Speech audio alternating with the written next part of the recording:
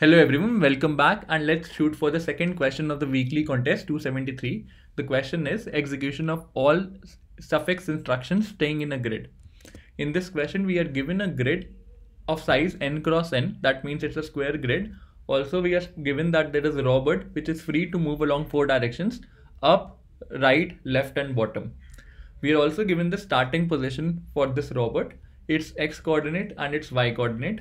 Along with this, we are given an array of set of instructions along with which the robot needs to move. If in the instruction it is specified that the character value is L, that means the robot moves left. If the character value is R, robot moves right. If it is U, robot moves up. If it is D, robot moves down. What we need to do, we need to return the answer array, which is the number of instructions that the robot can move if it begins executing from the ith instruction in the input string s. That means the robot, for the first case, the robot will start from this instruction, the 0th index. For the second case, the robot will start from the first index. For the third case, the robot will start from the second index. For the fourth case, the robot will start from the fourth index of the set of instructions that are specified to us. We need to identify up till how many instructions can the robot successfully move. So I'll be talking about how this output array is generated more in the presentation. So let's quickly move on to the PPT.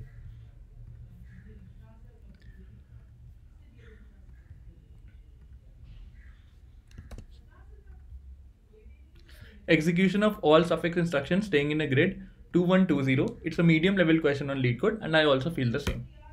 So let's start by taking the same example. The input robot starting position is given to us as 0, 1, which is this one. And the input instructions that are given to us as R, R, D, D, L, U. So let's start. Let's assume the first for this 0th index, where the starting instruction index is 0, the value is R. So robot moves towards right. So robot gets here at this particular index. And let's proceed ahead. Next we see again an R. So robot again moved towards the right index. And what do we see? Robot is out of the grid. Therefore, we can conclude that how many instructions robot was successfully able to execute? Only one instruction, which is this one. So the answer corresponding to this index turns out to be 1. Let's proceed ahead and let me just change the color of pen for the second iteration and let's take green. The starting instruction is R. So robot move towards right, so robot goes here. The next instruction is D, so robot goes down, robot reaches this. The next instruction is again D, robot again moves down, it reaches this. The next instruction is L, so robot move towards left over here. And the next instruction is U, so robot move towards up. And now we have exhausted all the instructions. How many instructions the robot was successfully able to execute? 1, 2, 3, 4, 5. So the answer corresponding to the first index becomes 5. Let's proceed ahead and let me just change the color of pen for the next iteration. And the robot is starting with the second index as the starting instruction. We have D here. So robot is placed over here, it moves down. So robot goes here, again a down, it goes here. And then we have left, it moved towards left, then it moved towards up, so robot goes up.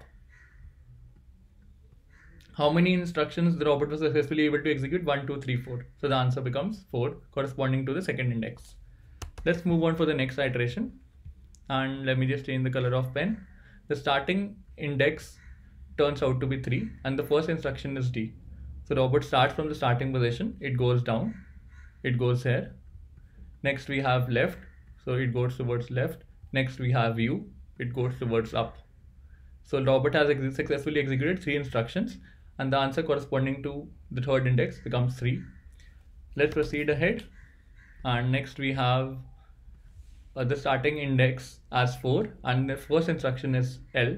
So robot goes down and the robot goes left here, and then we have U. Robot tries to go up, it is out of the grid. How many instructions was it successfully able to execute? Only one instruction, which is L.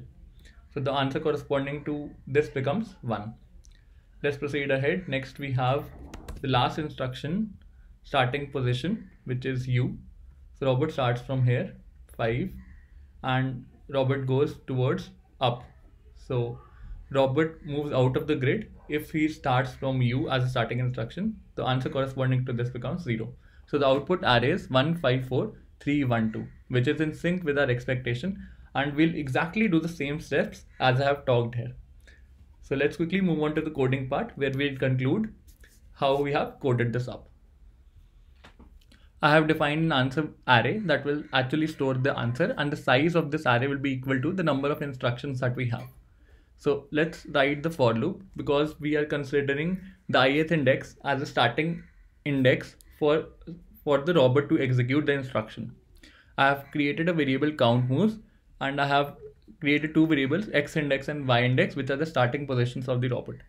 So let's create another loop where j is equal to the value of I, j is less than equal to s dot length, j plus plus. If my current character happens to be equal to u, I reduce the x index because the robot is moving up. If the current character happens to be equal to d, I increase the x index because the robot is moving down. If the current character happens to be equal to l, I decrease the y index. If my current character happens to be right, I increase the y index. In case my x index and or y index is out of the grid, x is less than 0, y is less than 0, x is greater than equal to n, y is greater than equal to n. In all these 4 cases, I abort the process and break out of the loop. Otherwise, I go and increment my count moves variable.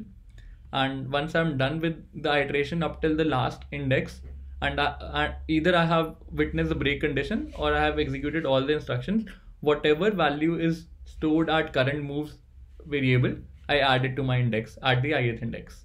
Once I'm done with both the loops, I return the answer array. The time complexity of this approach is order of s dot length square, where s dot length represents the number of instructions that we have. The space complexity is again equal to s dot length. And let's try to run this. Accepted. This brings me to the end of today's question. I hope you enjoyed it. If you did, please don't forget to like, share and subscribe to the channel. Thanks for viewing it. Have a great day ahead and stay tuned for more updates from Coding Decoded. I'll see you tomorrow with another fresh question.